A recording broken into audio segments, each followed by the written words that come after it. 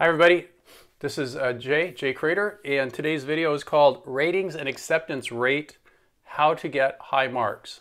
So, let's acceptance rate first. So acceptance rate means when you get pinged, what percentage of those people do you accept? So this is pretty easy. If you're up and you're working and someone pings you, boom, you accept. It's pretty easy to have a 100% acceptance rate.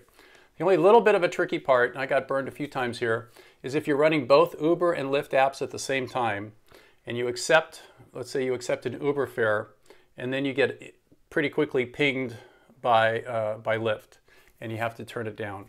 So what I would recommend you do is once you've accepted, click open, the other app, and shut it down right away. It only takes about 2 seconds. So the chances that you're going to get stuck are very small. So that's an easy one. It's easy to have your acceptance rate at 100%. Now, the rating of you as a driver, that's determined by your passengers.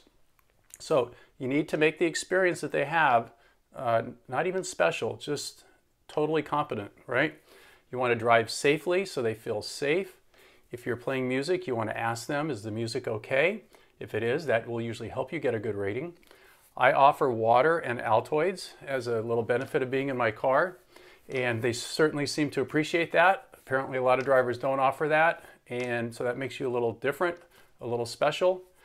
And the last thing is just to remember, it's about them, So if they want to sit in the back and just work on their phone and do their texting and Facebook and Twitter and whatever they're doing back there, let them, right?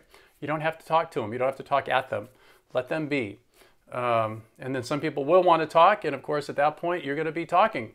And that's cool too. So it's all about the client having a good experience, and if you work hard to let them have that experience, you're going to get mostly five ratings, and that will help you to get more rides, because sometimes clients will pick only drivers that have high ratings, and and it lets you know you're doing a good job. Okay.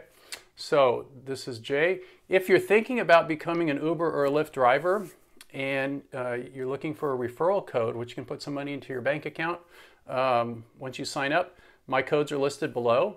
I also have a link to my webpage where I've got a whole bunch of videos that I've made. And if you decide you do want to become a driver and use my referral codes, I'm totally available to answer questions. So let's support each other to have this ride-sharing Uber and Lyft experience be as great as possible. So this is Jay. I'll see you on the road. Thanks for watching.